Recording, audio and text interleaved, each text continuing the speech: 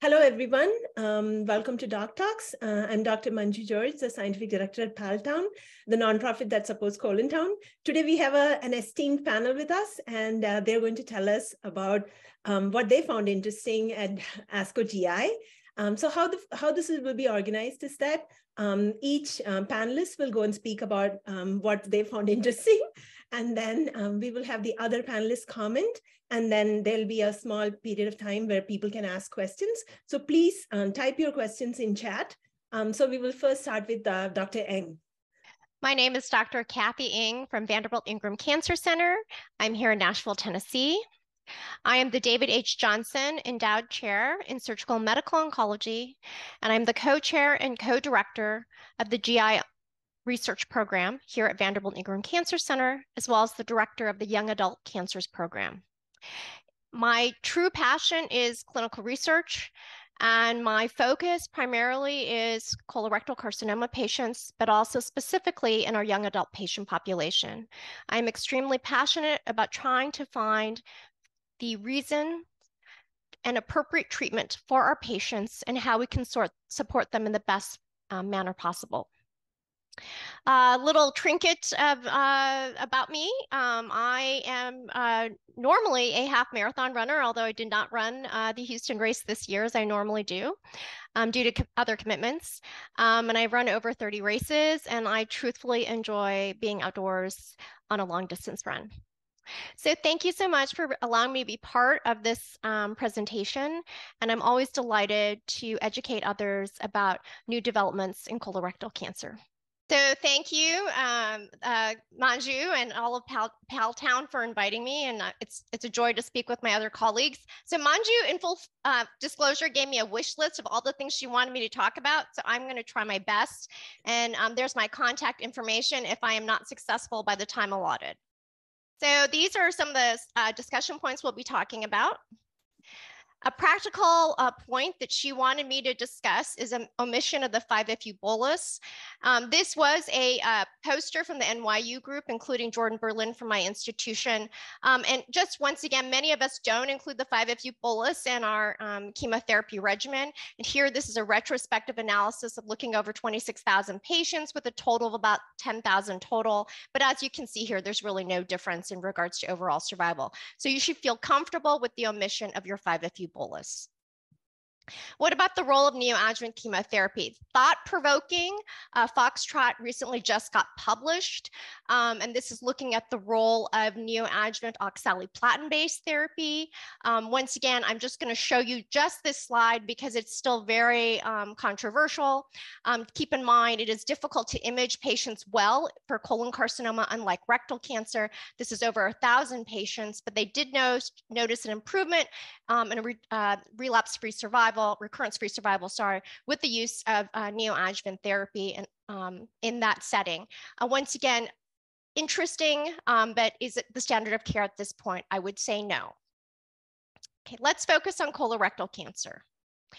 So the Sunshine trial was a phase 3 trial that was presented at ASCO GI, and it was based upon this phase 2 study that was presented by the Dutch group, noting an improvement in TAS 102, or Lonsurf, as you may know it, with the addition of bevacizumab in stage 4 colorectal cancer. This trial was then completed specifically in the third-line setting for the majority of patients, largely conducted overseas, because as you know here, many of our patients would already be receiving Lonsurf plus bevacizumab in the third or fourth line setting. This is a 1-to-1 randomization with the overall survival being the primary endpoint. And what they noted, the demographics are very comparable between the groups, largely conducted in Europe. Once again, about of the patients that were treated, 24% had never received prior bevacizumab, which is unlike what we would see here in the United States, where the majority of patients would have received bevacizumab from the first or second line therapy setting, unless, of course, there's a contraindication due to a recent cardiac event or recent stroke. So the primary endpoint was overall survival, and the investigators were able to demonstrate that, as noted here, with an improvement in overall survival versus Lonsurf alone. Once again, third line setting. Progression-free survival was also improved in this setting. Once again, third line setting for stage 4 patients. And there was a slight response rate. We do not expect a large response from the drug because Lonsurf in and of itself is less than 1%, but improvement in durability of response. And as expected, very typical for this drug, it causes myelosuppression, meaning a drop in your white blood cell count notably. Now, I show this trial here, the FRESCO study, because some of you may not have seen this. This was presented at ESMO, and in full disclosure, I'm the senior investigator with Arvind Dasari. This trial was conducted in a heavily pretreated patient population, not just the third-line setting. We allowed prior Lonsurf, we allowed prior regorafenib, or the combination, and it was a 2-to-1 randomization. Primary endpoint here was also overall survival. Once again, this was an international trial conducted not only in the United States, but in Asia and in the EU. And the median lines of prior therapy was 5. This is an oral, very selective tyrosine kinase inhibitor of VEGF receptors 1, 2, and 3. So unlike bevacizumab, it blocks 3 different receptors, not just one. So it is not chemotherapy. It is specifically an oral anti-angiogenic agent. And these were the results. The primary endpoint was overall survival, and there was an improvement of 2.6 months. It is currently sitting at the FDA pending review. And once again, this was a heavily pretreated patient population. Progression-free survival was also improved. So hopefully we'll have another new option for patients. So if I were to break it down, Sunlight versus Fresco. Sunlight, third-line setting, 24% of patients had never received prior bevacizumab, largely conducted in the EU. Main side effect is a drop in your white blood cell count. Fresco is not a chemotherapy agent. It is similar to bevacizumab, but blocks additional receptors. It's an oral agent, no chemotherapy involved, an international trial involving Asia and Europe and EU.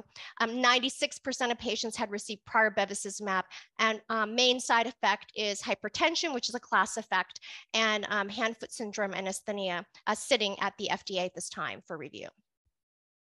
Oh, once again, they both, I believe, have utility. You should be aware that there's currently a pending study with fruquintinib in combination with tislelizumab and enrolled 40 patients in the United States. It has an expanded arm in Asia. We enrolled very quickly. The study completed enrollment 3 months, and hopefully we'll have some results shortly. Lenvatinib, as many of you know, is still pending. This is the one phase 3 trial that we're still waiting for the results in combination with pembrolizumab, which is immunotherapy. This enrolled very quickly as well, and we are still waiting for those results. And the control arm is regorafenib and a typical and Lonsurf as well. This is without bevacizumab because it was created before Sunshine was completed. What about BRAF mutant V600E patients? Well, we know that the doublet is the standard of care, and the overall survival is about 9 months in previously treated patients. We know that there's some interesting data in combination with immunotherapy from Van Morris's group out of MD Anderson Cancer Center with an improvement of the doublet with encorafenib, cetuximab, and nivolumab. And I want you to be aware there is an ongoing trial led by SWOG that is enrolling with the 2-to-1 randomization, allowing 1 to 2 prior lines of therapy for BRAF V600E mutated tumor types, and please enroll to that clinical trial. Now, there is a frontline study you should be aware of. There was a run-in phase that they demonstrated a poster on looking at the doublet of encorafenib and cetuximab in the frontline setting or in combination with FOLFOX versus standard chemotherapy. And this is just the very early results, very small numbers, but the combination with chemotherapy seems to be very promising, and that's why I show you this data here. So please enroll to that clinical trial. What about HER2 amplified metastatic colorectal cancer? Well, this is an important study because HER2 amplification is in less than 5% of our patient population. Tucatinib is a small molecule tyrosine kinase inhibitor of HER2. This trial basically had an expanded arm in combination with trastuzumab or Herceptin, as many of you may know it. Small study that expanded into a larger study. These were the results reported at last year's meeting at the GI ESMO. Very noticeable reduction in tumor size, but more importantly, improvement in progression-free survival and significant overall survival of 24.1 months. So this has now been FDA approved. This happened while we were at GI ASCO on 1/19. So please keep that in mind for your previously treated, previously treated patients, and please, you should be aware it's available to you now. There is an ongoing frontline trial for newly diagnosed patients that are HER2 positive, and this is enrolling at several sites, and this is in combination with FOLFOX, and this is just recently opened, Mountaineer 3. What about the role of circulating tumor DNA? Well, that obviously becomes very complicated. Circulating free DNA is basically small DNA fragments released into circulation, and it can happen with healthy adults. And circulating tumor DNA, once again, I don't have that much time to go over all this discussion, but it's a shorter fragment and a very short half-life. And there's two different ways to go about it: blood versus tissue. Blood is obviously more accessible and quicker, but tumor tissue would be ideal if possible. But please keep in mind, there's variability regarding circulating tumor DNA in regards to the size of the metastasis, the location of the metastasis, the type of histology, squamous cell carcinoma more so than adenocarcinoma versus mucinous, and it has to be collected correctly. So just keep in mind, this is obviously of great interest and is still being widely investigated. There was a trial, Paradigm updated their data from their frontline study looking at left-sided tumors, FOLFOX with panitumumab versus FOLFOX versus bevacizumab with bevacizumab. And in this setting, they looked at hyperselected markers. These were the markers that they were talking about specifically. And if you looked at left-sided tumors with those hyperselected markers, meaning they were all wild type and had no mutations in those selected markers, those patients fared best overall. No surprise there. Is it too soon to utilize circulating tumor DNA? I would just say, once again, we know that if it is positive following surgical resection, ideally after at least 2 weeks following surgical resection, that is concerning, but you do have this opportunity by receiving additional adjuvant chemotherapy or systemic chemotherapy in general to clear or change your circulating tumor DNA, and that impacts your recurrence. There are ongoing trials right now in the stage 2 and stage 3 setting, and I think that's very important to enroll to these trials in the United States. I'm not going to talk too much about this. This was Stacey Cohen's study. It was very complicated, but really looking at the timing, and she worked on this with the Natera group, and the timing basically demonstrates that you can check circulating tumor DNA with some fairly good confidence following about 2 weeks of treatment. In all honesty, I wait till about 4 weeks of treatment. I think that's most appropriate, and there is data from a white paper from Arvind Dasari that we published as well, specifically with those guidelines. And the NCI-GI task force is very interested in standardizing this for all upcoming clinical trials. So just a reminder for our young patients, don't forget there are young adult cancer patient programs all across the country. And I am only 1 minute over time. Manju, you owe me. And please keep in mind, March is colorectal cancer screening month, and for so many of our young patients, we have to educate our primary care providers and our pediatricians about the symptoms and signs of early onset colorectal cancer. And I can't believe I just did all that and only 1 minute over. Yeah, thank you very much, Kathy. That was great. So the panelists, what comments do you have? I think it was a super presentation by the greatest Cathy Eng. So she covered pretty much all the things that highlights from the colorectal cancer at ASCO, most of them. I think I would comment on both the long-serve Bev study in the third line. I totally agree with Kathy that, we've been doing this even before seeing the results of the long-serve Bev trial. But one of the nuances of the study is, being done outside most of the population or outside the US. Portion of the patients that don't receive Bev or they're Bev naive. And so there's that question, could the amplification of the results are related to the Bev naive population? And then the other question is it replacing standard of care? Do we have head-to-head data with regorafenib? Would regorafenib perform lower? We're waiting on those VEGF TKI trials, and then the Frisco study, of course, showed improvement in later line settings, which position that drug to move earlier. And there, as Kathy highlighted, there's an ongoing study testing that drug, hopefully with IO as well, in earlier line settings. And so we're looking forward to that. Okay, great. Dr. Eng, I had this question. So I just saw today that they had the results of Solstice, where they tested K-Bev in the same population. I was kind of wondering, how does all of those compare? K-Bev, Lonsurf Bev, fruquintinib. Can you comment on that? You know, Kate Bev is what we often consider. I mean, I think they can all chime in. Often considers a standard of care in our maintenance setting. I think Lonsurf, you know, theoretically is supposed to be a more novel, more interesting agent because it's supposed to prevent further breakdown of the product. And it's taken years of development, in all honesty, because I remember when they were developing it when I was a fellow.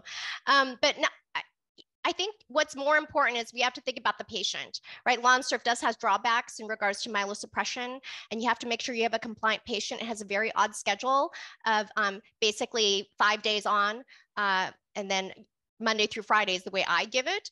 And sometimes you have patients that are not good about following the directions per se, and you end up with significant neutropenia, which could be problematic, especially with COVID and everything else right now. So my preference would still probably be Lonsurf plus bevacizumab in that setting if you're considering lines of therapy. And I see somebody's putting a question, is leucovorin always recommended with 5-FU? The answer would be no. If you don't give the bolus, I don't give leucovorin. Anyways, sorry, Manju, did I answer your question? Yes, I think so. And then any other comments about the sections that Dr. Eng presented? I would agree with her about Foxtrot. I don't think we're ready to consider that to replace standard of care. I think surgical resection is still standard of care. I think we need to digest that a little bit more, and it's a little bit difficult to use that one study to just replace standard of care and across the world based on those data. Okay. Yeah, neoadjuvant chemotherapy for surgeons is very challenging because we don't have great imaging.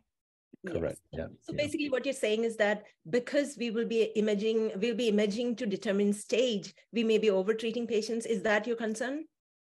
Well, if you had a stage 2 patient that has a resectable colon cancer, those patients are curable with surgery. And, while chemotherapy can be effective, it may be over-treatment for somebody who has a resectable, stage 2 or even a stage 3 colon cancer that could be resected and may not require adjuvant therapy. And I could let, Dr. Eng could fill in the blanks there for patients who undergo resection and then don't need adjuvant therapy and could avoid some of that morbidity of some of the adjuvant therapy that comes with chemotherapy. Okay. So for maybe a very specific group like 3C or something, maybe neoadjuvant approaches may be better. Is that what you're saying? I think that in a highly select population, maybe it makes sense, or if you have a big bulky sigmoid tumor or one that straddles the peritoneal reflection, maybe that makes more sense. But in, a standard, stage 2 or stage 3 colon cancer, I think it's a bit more debatable. Okay. And the primary endpoint of the study was 2-year residual or recurrent disease. Right. So I think, whether or not how that correlates with DFS and OS was not shown in the study.